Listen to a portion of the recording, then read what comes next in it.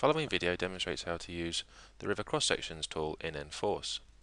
If I begin by going to this model that's already been prepared for us and zooming in, we can see a series of section locations, and if I zoom into one of them, we can see essentially a series of surveyed points and a baseline, a theoretical baseline.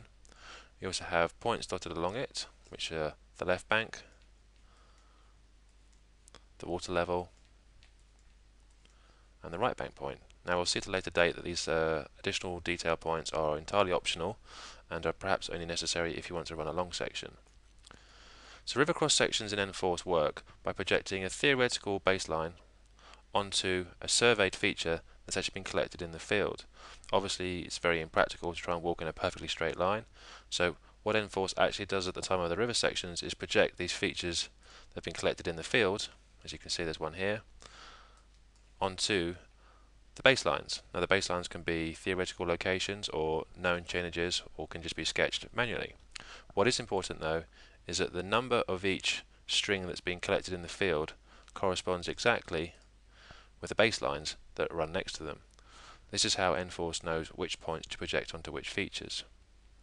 Same is also true if I do a point query for the right bank point. Here we go, RB8, and it'll also be the same for the water level points.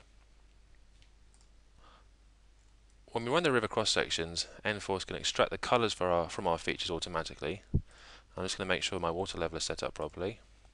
Now obviously it's a point, but when it comes to be drawing on a section, it actually will draw a line. So I'm going to enable the line, and I'm just going to set its colour to be blue. So hopefully when we take our cross sections, NForce will use this colour automatically and we won't have to change any settings. So OK that and OK that. So if I zoom to extents, as we can see, all our section locations here are ready to go. We go up to sections, come down to river cross. So NForce begins by asking us which codes do you want to use to define your baseline. In our situation we've used BL. Obviously they're numbered in the field, so we've got BL 1, 2, 3, 4 and so on, but obviously the code is still BL. The same is also true for the left bank, the right bank and the water level points. Now, as I said earlier, these three codes are entirely optional. They are not necessary for the cross sections. However, if you want to do a long section through your cross sections, they are generally advisable. What is important though is that you tell NForce which codes you wanted to extract in terms of which points do you want to project onto the baselines. So as we saw earlier, we definitely had some hard beds in there, and there are in fact also some soft beds in there as well. They'll be numbered just the same as the baselines. If I press OK now, NForce extracts, or rather NForce goes hunting for the baselines and tells us which ones it's found.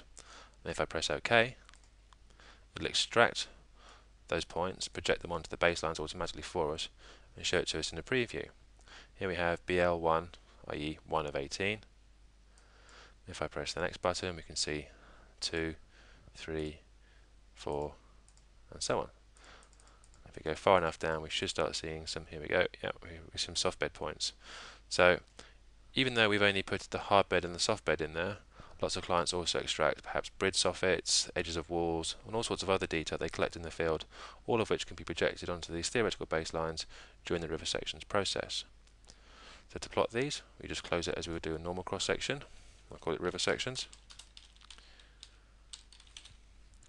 And press OK. And then to plot them, we need to go into a CAD model. So I'll come out of here, go to CAD, do new, call this river sections, press OK, go to the camera, I'm going to zoom out so I've got plenty of room to plot them, go to tools, come down to sections, plot multi, just as we would do for ordinary cross sections, press OK. I want to plot all of them, so I'm going to say all, OK to that. I'm going to keep my horizontal and vertical scales the same, and I'm going to use the height based method so that we can get an even amount of space above and below the sections. I'm going to defaults, set those to white so we get a sensible colour around our box. Everything else appears to be okay. So I'm just going to draw a box now to fit our cross sections in. Our files are obviously zoomed out quite a long way, so that's why the preview looks very small. So I'll have 2 columns, which obviously equals 9 rows, 25 mm between them horizontally and vertically. And I press OK, nForce then draws those for us. As you can see, BL1, the water level is annotated for us, and here's all the points that were collected in the field.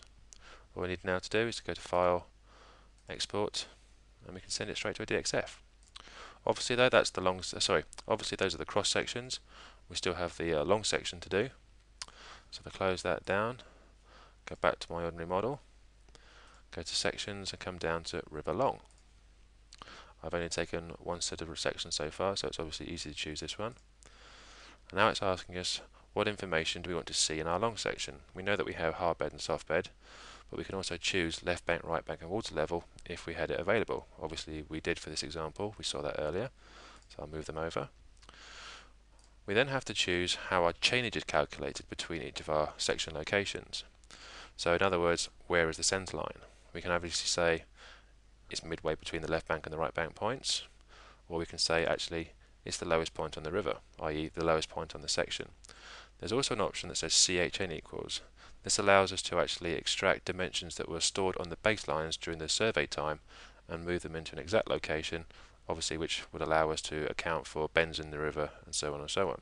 But at the moment we're just going to say lowest point. We'll come back and explore the other options later. I'll say update changes as well, so that it recalculates the positions of the baselines automatically, and press OK. Now if we zoom in, we can see the various profiles here. I'll just modify the colours. So the hard beds in red, I'm going to make that brown for the moment. Soft bed, keep that as green. The left bank, let's have that in white.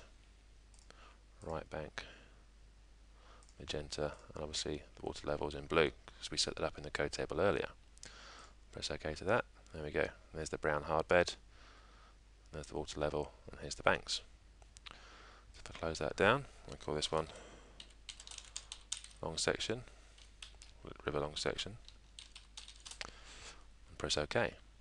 And we can now plot that in exactly the same way as you would do an ordinary long section. Tools, sections plot single. Obviously I want the long section now. I'll say the lowest level in my section is 1. And let's go up to 12, so we've got lots of room. Everything else should be good, so I press OK. Want a layer name as usual. I'll drop the section down. And there we go. There's our section, extracted automatically from our cross sections. And that concludes simple river sections in nForce.